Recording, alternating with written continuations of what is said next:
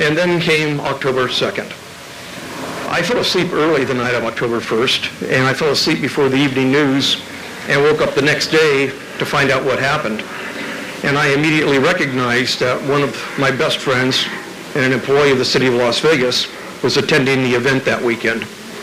So getting that weird feeling, I texted him and got no response. I called him, received no response, and went to work at about 6:30, hoping that he would come walking, skipping through the door at 7. That didn't happen. At 7:15, we got the phone call that we lost Cameron Robinson. I know afterwards it's a bit of a blur, but one of the attorneys in my office said, "We need to get out of here for a few minutes and go take a walk." And I looked out the window and I said, "Where are we going to go walking?" And the next thing I know, my phone rang literally within 30 seconds of her suggesting we go for a walk, and it was Jay Pleggenkuhle. And Jay said, "Brad, if the city can find us a piece of land, not give it to us, not sell it to us, just loan it to us, we would like to put together some kind of a memorial immediately."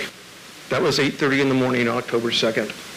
At 10 o'clock, Jay was in our offices, and we found a piece of property within 15 minutes, thanks to Tom Perigo and Jorge Cervantes. At 4 o'clock, Jay came back with this. The original version of this was originally almost a cocktail napkin, but it's the design for the garden that we're sitting in tonight. So Jay said, "What do we do to get going?" And I said this last year, and I'll repeat it, we made the best decision I think we've made in a long time. We decided to do nothing as a city and just let these people go. And they did. On Tuesday morning, all the trees were donated by Moon Valley Nursery, all the shrubs were donated by Star Nursery, and all the labor was volunteer. But there's some remarkable things, and that just what happened behind us is just one of them. The very first day, Mark Hamelman, if you're here, if I'd like you to raise your hand, Mark. There we go. Mark in the back was out here looking for the place to locate the Tree of Life. So those of you who are familiar with the garden, there are 58 trees and one additional tree called the Tree of Life.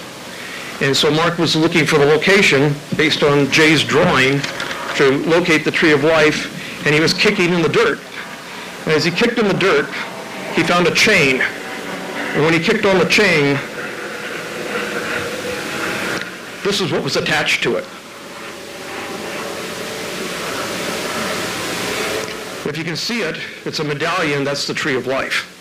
And it was buried right there in that spot for God knows how many years before it was located. The garden began pretty much that afternoon with Daniel Perez picking up trees all by himself and throwing them in holes, with Jay and everybody just working their tail off to get this thing open. And somehow in 4 days, this garden opened Friday of that week last year, 5 days. So here we are tonight, a year later, and with a new garden. As you can see, the trees are still here. They're more vibrant than ever. And you can see the original wall, which was tattered and not going to hold up much longer. It's been removed, and it's being stored. But behind you, you can see the new Remembrance wall with the names of the 58 souls we lost that night. And you can see the waterfall and the quotes, and you can see all the things that people have left behind. So Jay, when I wake up tomorrow morning, October 2nd, and somebody says, "Let's get out of here and go for a walk," you've given it to us. Thank you.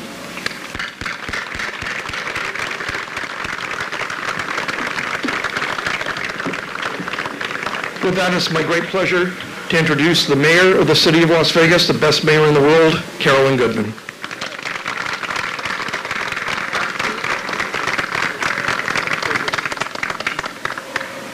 These coming days, weeks, months, and years.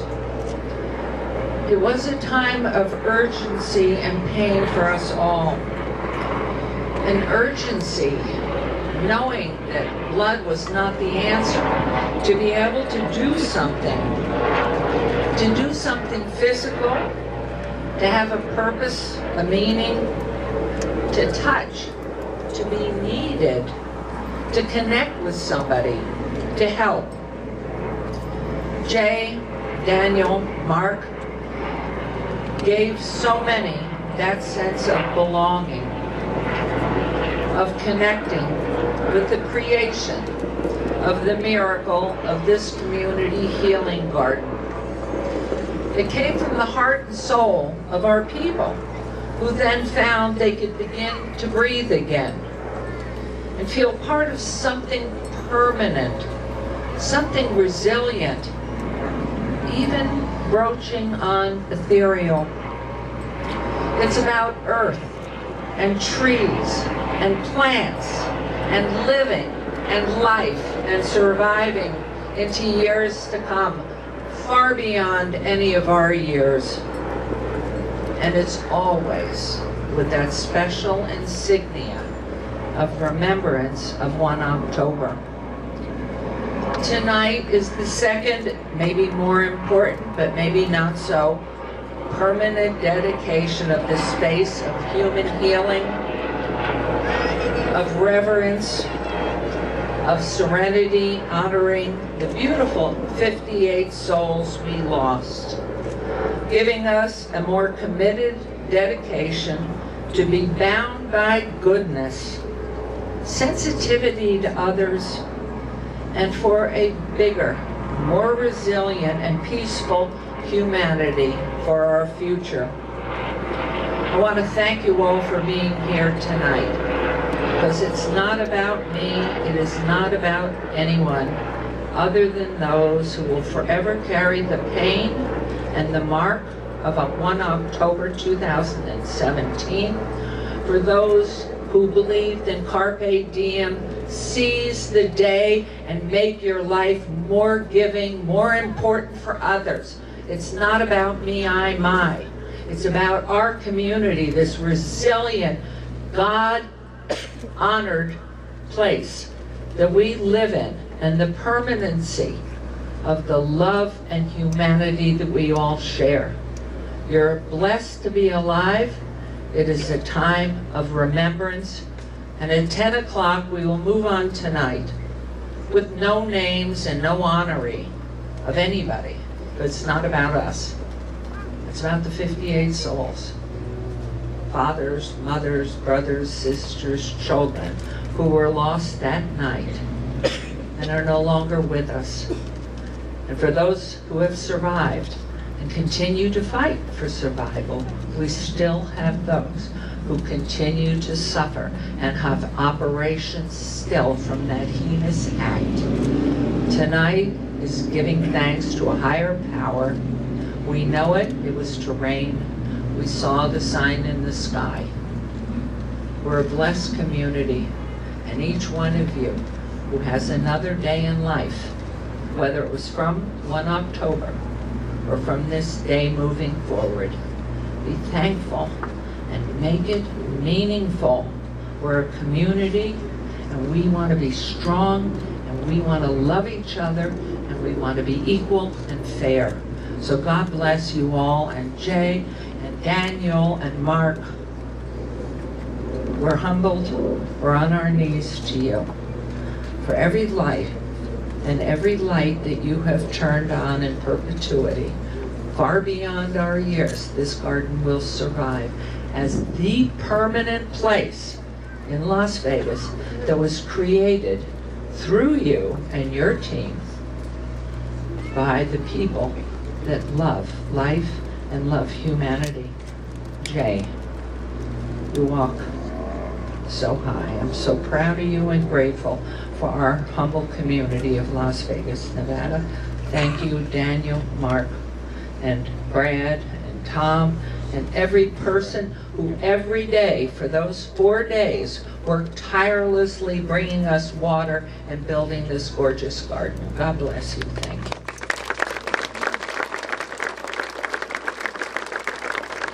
Our next speaker is someone I've known for a very long time, who represents Ward 3.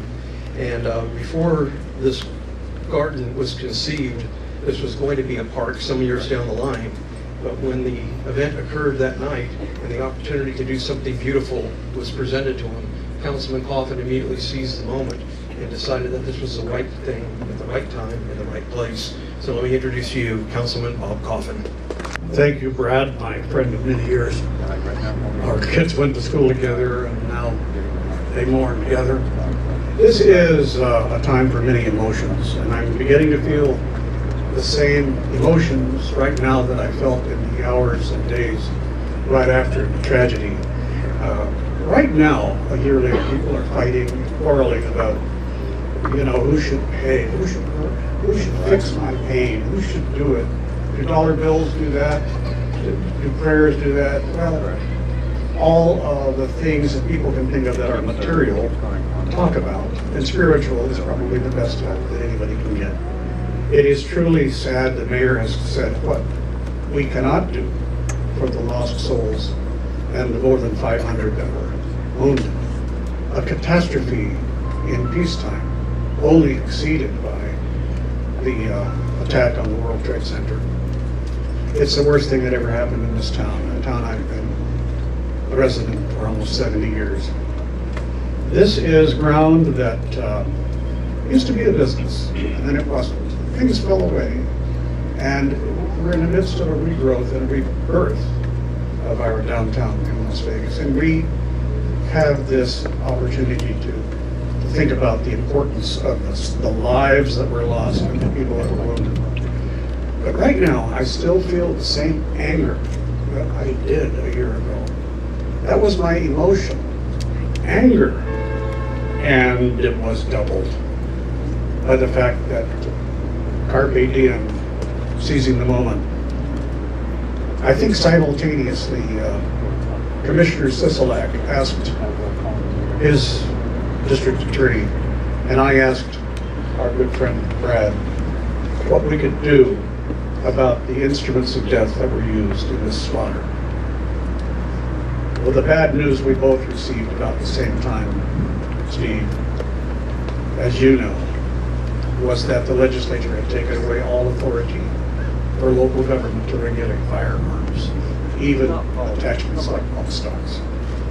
So the anger grew, and anger from frustration as much as anything, because if there was anything we could do what we have the power to do, and we are powerless until the legislature meets in February. So this is not politics. This is not about life. It's not about, it is about the frustration which causes my anger. The Vice President has been here. Speaker Pelosi has been here. We've seen people who really, really are moved by what they see and what they feel. And they feel different than I do, because I feel anger. Anger that I could not fulfill my duty as a councilman as charged in our charter and in the charter of the county to protect the citizens of our city and our county. Powerless makes us angry. And I think this is something to consider as we look at all the emotions. And I think anger is as valid an emotion as any there can be, because nothing can help you cope with loss as much as the opportunity to redress the grievance. So we are not finished. We'll be asking the next legislature to restore our authority so that we might do what is right for the residents and the tourists. The tourists who came by in helicopters while the mayor was speaking, coming back from their tour of the Grand Canyon, every evening at this time, 10 or 15 of them come by. It's a great reminder to all of us of why this town is here and why so many people were killed and wounded who were not from this town. We owe them the duty to keep them safe. Thank you very much.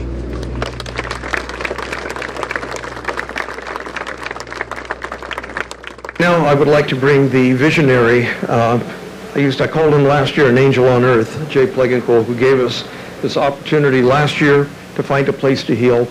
I can tell you before Jay gets up, if you've been to this garden for the first time, welcome, and please keep coming.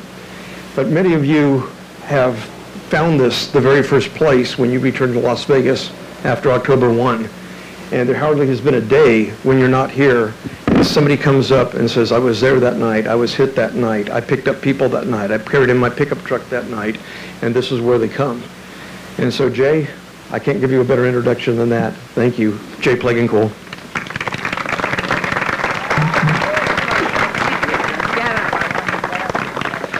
Thank you.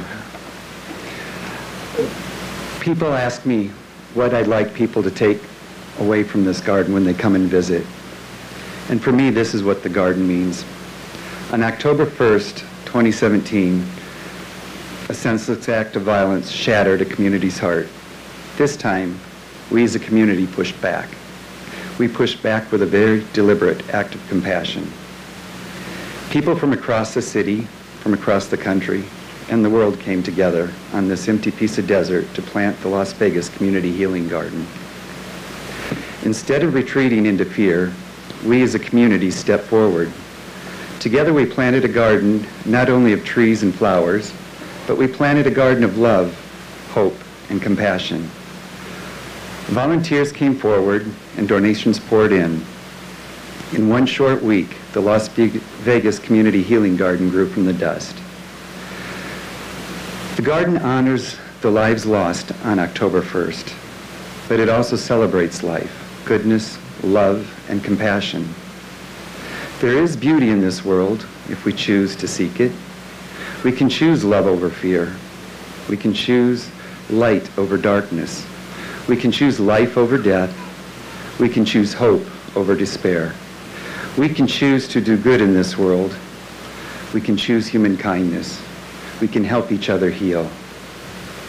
This garden is a gift that we have given to each other. It is a sacred place for us to come with our brokenness. It is a place to come and sit in our grief. It is a place to pick up the shattered pieces of our lives. Together, with love and compassion, we will put these pieces together like the beautiful mosaic heart in the center of our garden. Take good care of each other, respect each other, and love each other. Thank you.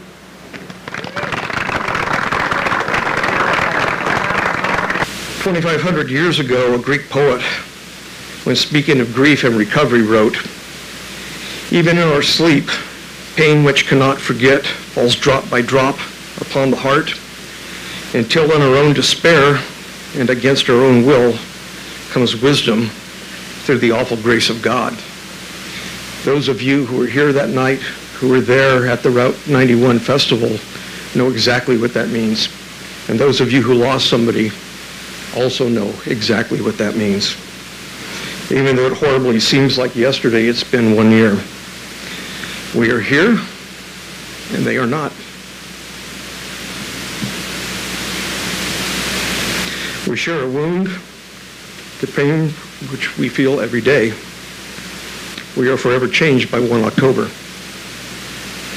I am fortunate to be able to come to this garden anytime I want. I just work a couple blocks away, and I've asked myself many times, what would they do? What would those 58 souls do if they were here and we were not? They would honor you, knowing they could never be you. They would miss you, but never forget you. They would be crushed, but not destroyed. They would grieve, but never quit. The only way evil wins if we let it destroy us. Let us agree tonight and forever to never let evil win or break us. But the 58 souls whose names appear in the beautiful wall behind me,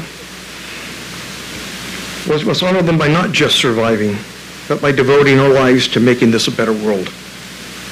Peace comes not from the gun, but from the human heart and our devotion to those we know and love.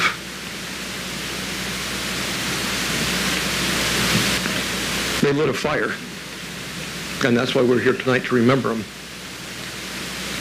And to quote President Kennedy, the glow from that fire can truly light the world. May God bless you. May God bless Las Vegas. May God bless the 58 souls that we honor tonight. Thank you.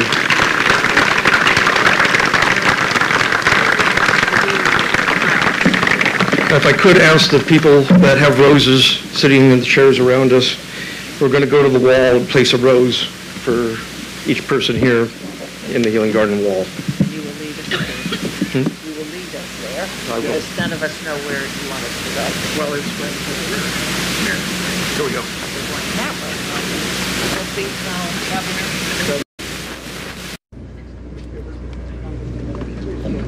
Ok, pues aquí ya terminó la ceremonia. Nomás necesito sacar un par de entrevistas y that's it. Pero,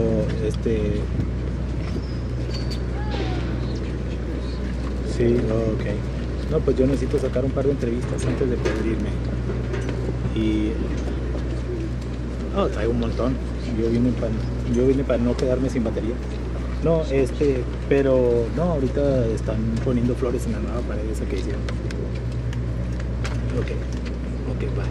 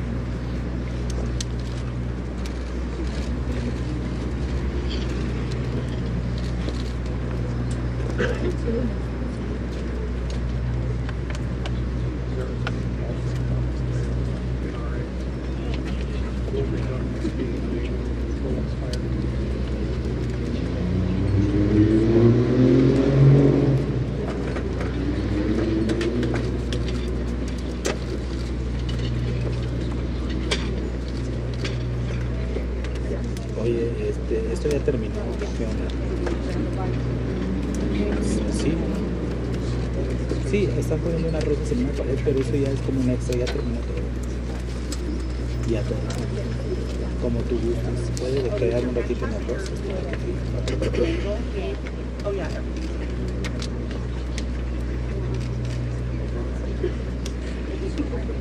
Perfecto. Ok.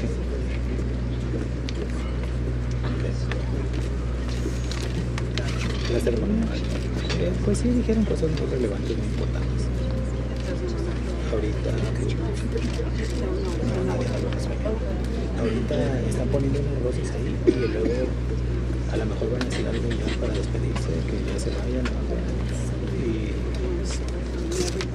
a lo mejor van a leer algo, no sé, porque tal vez lean los nombres de las víctimas, no sé. Veo que sí, no, veo que se están despidiendo